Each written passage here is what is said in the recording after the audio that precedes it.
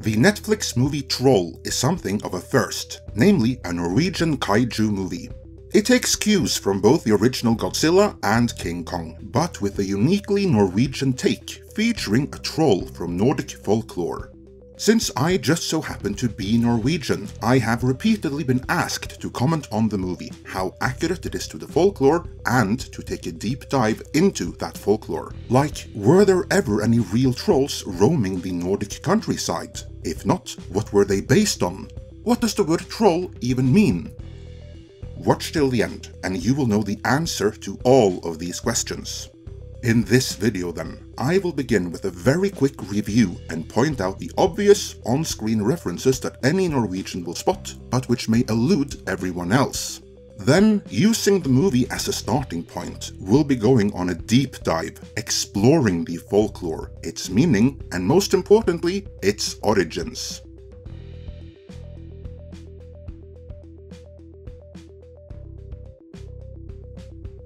The movie itself is an entertaining, well-acted feature with incredible special effects. Like the very best of kaiju movies, it has themes of authority and efficiency, but first and foremost, conservation. Now, in this divided day and age, that may be off-putting to some, but this movie even makes a point of throwing Greta herself under the bus. How dare you! So the message here is a common sense, non-partisan and non-radical one that everyone can get behind. As a standalone movie, it has its flaws. I can only imagine that real-life paleontologists would have some issues with how the lead conducts herself at a dig site. And you can tell the movie was developed before Netflix learned their lesson, and all Netflix productions were required to go deep in girl power territory, a requirement which the director only paid superficial lip service to. Overall though, a fun time. While there is no shared continuity going on, the movie can be regarded as a spiritual successor to an earlier Norwegian movie dealing with trolls, namely 2009's Troll Hunter. So Norway is 2 for 2 when it comes to troll movies, check them both out.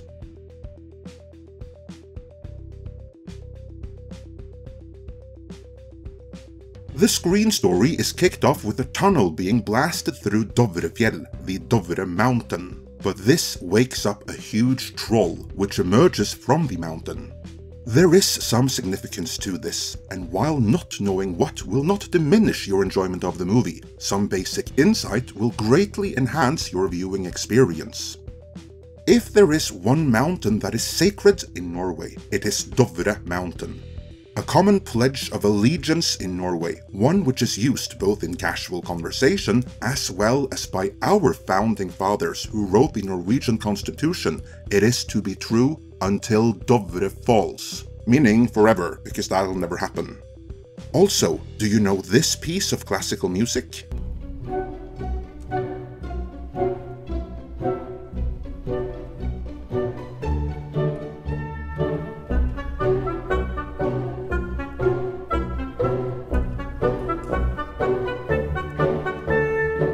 The English title of that piece is Hall of the Mountain King, and it was composed by Edvard Grieg for Henrik Ibsen's 1876 play Peer Gynt. But the English title is not a literal translation of the original Norwegian title, I Dovregubbens hall. A more accurate translation would be In the Hall of the Troll of Dovre Mountain, because the piece is very specifically about the Troll King residing inside of Dovre Mountain. So you can see how that informed the movie. Secondly, and this is what I am asked about the most, all of the locations in the movie are real, and that includes the theme park featuring a prominent troll statue. This would be Hunderfossen Adventure Park, and the design of the troll here, as well as the one featured in this movie, and those in the earlier movie Troll Hunter for that matter, are all inspired by the 19th century illustrations of Theodor Kittelsen, and of his many troll illustrations. This one, of a troll walking up the Oslo High Street towards the Royal Palace, is prominently featured in the movie. All Norwegians are familiar with these illustrations, because they have always accompanied the books of Asbjørnsen and Moe, the 19th century folklorists who traveled the Norwegian countryside and preserved the folk tales for future generations. All Norwegians grew up with the stories they collected and the tropes in them, like that trolls can smell the blood of Christians, so Christians in particular need to be on the lookout for trolls. Also, however big the trolls may be, they are a bit stupid and can be defeated by wit. Now, there is a folklorist in the movie too, and he maintains that these stories that all Norwegians grew up with deliberately misrepresented what the trolls actually were. While the movie went a different direction with it, there is merit to this basic notion. So what is the truth behind trolls? What is their origin? And why should Christians in particular be so worried about them?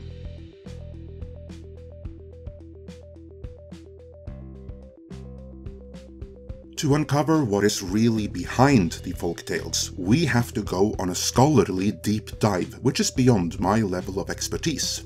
For that, we need a genuine folklorist, and I just so happen to know one. So with that, I pass the baton to my friend, fellow Norwegian, and expert in pre-Christian Nordic society and mythology, Thor from the YouTube channel Norse Magic and Beliefs. Thank you, Andre, og velkommen alle sammen. I've been invited to speak on this great channel to give a more detailed breakdown on the trolls in the folklore and the mythology and its origin. So I hope you guys enjoyed the movie, and I hope you'll enjoy this quick little history lesson about trolls, because there really is some interesting historical things in here that even most Scandinavians and historians don't even know. So what a troll is, and the word troll, has actually been very different throughout the ages. And to get the main idea, we kind of have to break it up into 3 time periods.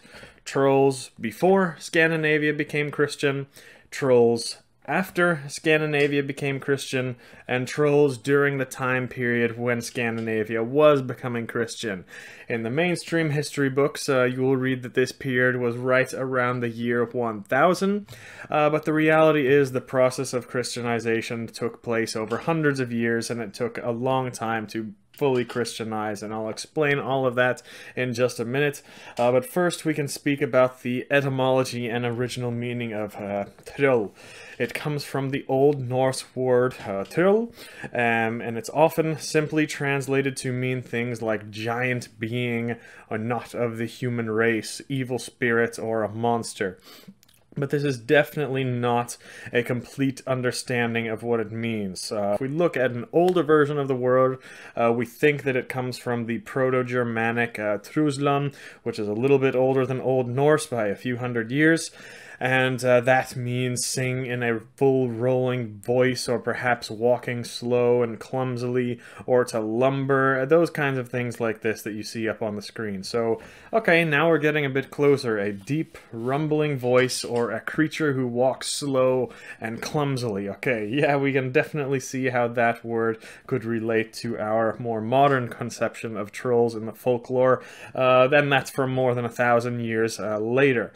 But the earliest mentions of trolls in the oldest text that we have, those go back to the sources written a little bit after the Viking Age, but the tales themselves we know can be dated to pre-Christian times in the early Viking Age even. One comes in the Poetic Edda poem Völuspá, where the wolf Fenrir is said to have a son, and this wolf is the one who will take a troll's form, a troll's hammer, and swallow the moon when it was Ragnarok, our apocalypse. Another mention of troll comes in the Prose Edda. Here it mentions how Thor was away in the far east fighting trolls, like you can see. Another source, also quite reliable, it comes from the Prose Edda section Skaldskaparmál with a skald named Bragi, who we know that this guy actually lived. He lived in the 800s, and in this source he is basically having a poetry kind of conversation with a woman, and that woman claims that she is a troll. Unfortunately, she ends the little conversation with a rhetorical question, saying basically, exactly what is troll but that. So it really doesn't give us any clues as to what a troll is, but we do know that a very real person, Bragi here, could communicate with this troll, and it was potentially both a troll and a real human woman, like a witch or a seeress. And this is usually what we are going to find in the Norse sagas as well. The sagas are generally pretty reliable and mostly based on real humans and events, at least more often than not. But these were written a few hundred years, like transitioning from the native Norse religion into Scandinavia, becoming fully Christian. But it often depicts events that happened much earlier in the Viking Age, when the people were still fully pagan then. And in these sagas, there were things like troll maidens, troll wives as they were called, troll women, troll men, and they all referred to a witch or a wizard type of thing, usually in a negative way, but not always. We also have the Norse word trollskaper, basically just referring to magic. In the Gisla saga Surssonar, Thorgrim is recruited to perform a magic ritual in order to curse someone, and the trollskap is referred to. We can also use it as an adjective. In Vatnsdæla saga, the witch Ljot and her eyes were said to be pointed trollishly. You can see the word here, and she is showing her backside and casting a curse. And in another source, Eyrbyggja saga, the undead, basically Turolf, his corpse is described as being very trollish to look like black and bloated like a bull. We even have animals being referred to like trolls. In the Eyrbyggja saga, the bellowing, like the loud noise of a bull, is referred to as a troll-like noise or cry. In the Jolf's saga Kraka, and hog, an actual boar, was possessed by magic and referred to as a troll. But a very interesting one comes in Örvar Odd saga. Here, Ugmundir learned witchcraft and illusions from the Finns, and he eventually did a pagan ritual in which they basically worshipped him and transformed him into a troll so that he became unlike any other human being. And he said here that people should rather call him a spirit than a human, even though he was still alive. Later on in the story, he admits too that he is inhuman, and he states that I would be dead if it were in my nature. So what ritual this was exactly, we don't know, that turned him into a troll, but pretty clear that there is no mention of him dying, so he seems to be very much a living person in our world, but also habitating in the spirit world where he would do his magic.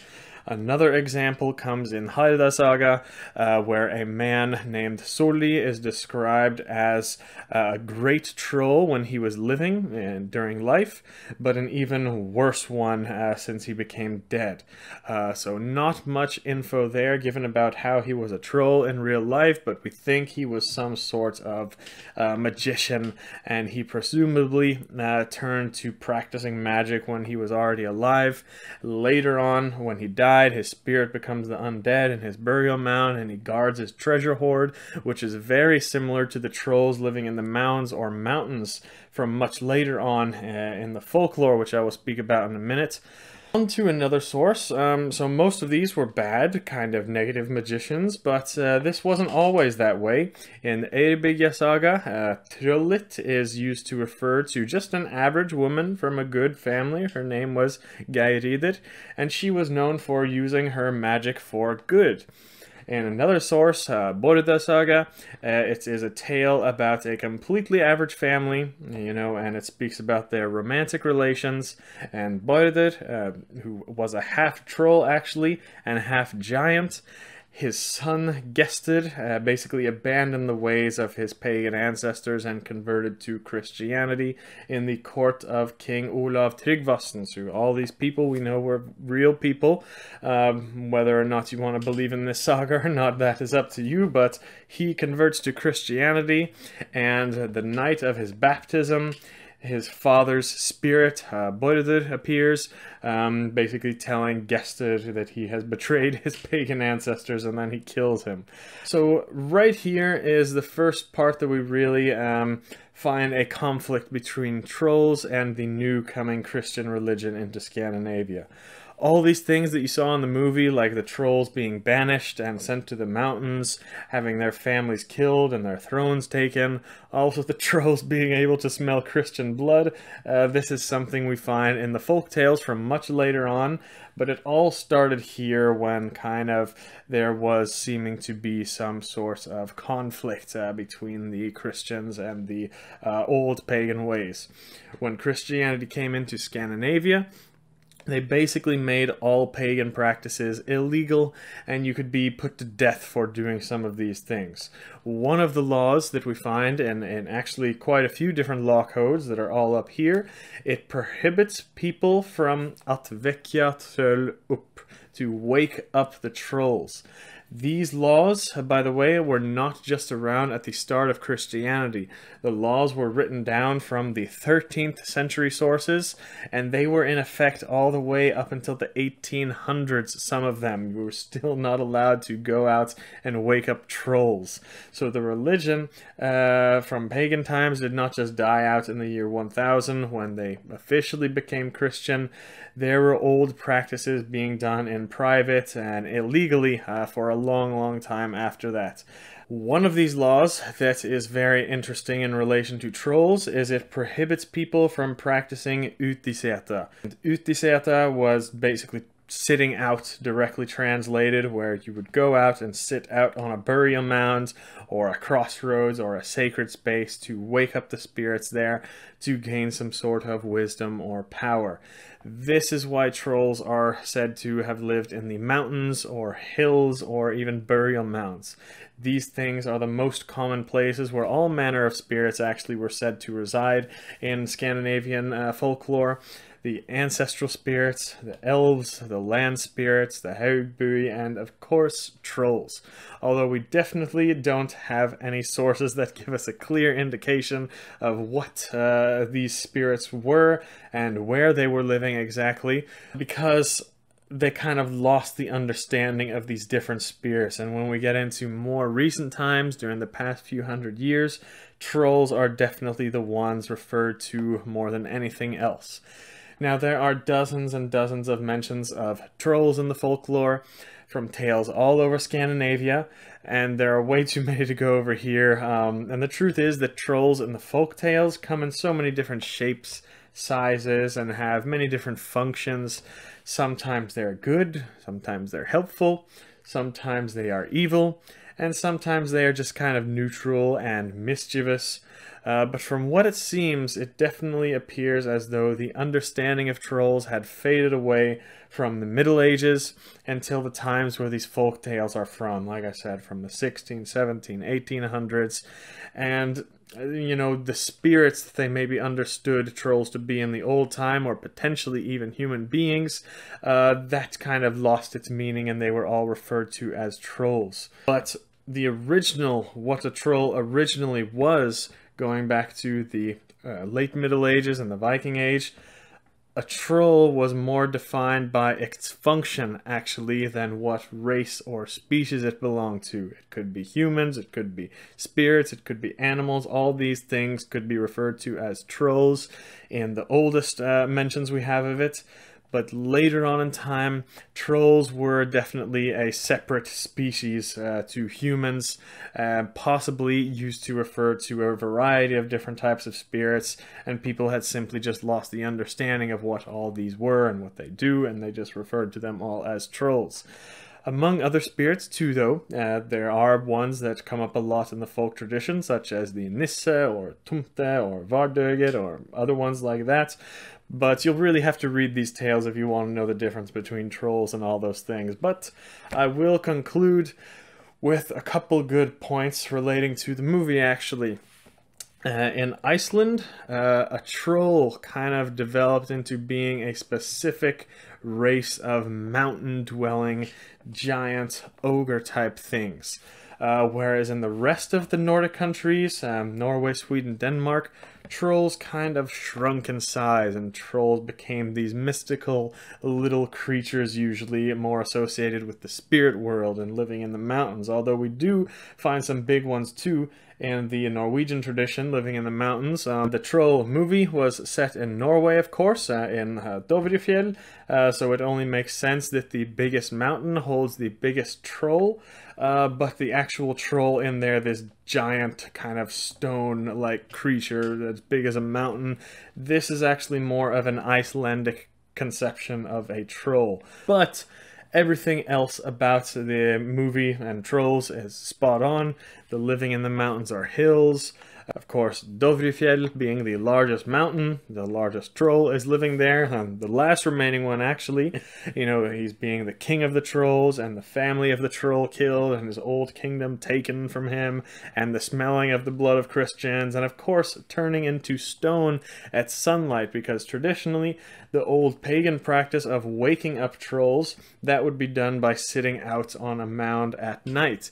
And then when the daylight came, the spirits would go back into the mound or mountain, sometimes even taking humans with them, as we read about in these folk tales. But that's all for today. Hope that helps. There are lots of great books about this if you guys want to learn more. But for now, I will turn it back to Andre. Tusen takk, og vi ses neste gang. Tusen takk, Thor. Most of that was new, even to me. What about all of you guys watching? Did any of this come as a surprise to you? And what did you think about the movie? Let us know in the comments, and then head on over to Norse Magic and Beliefs for more scholar deep dives into all things Norse.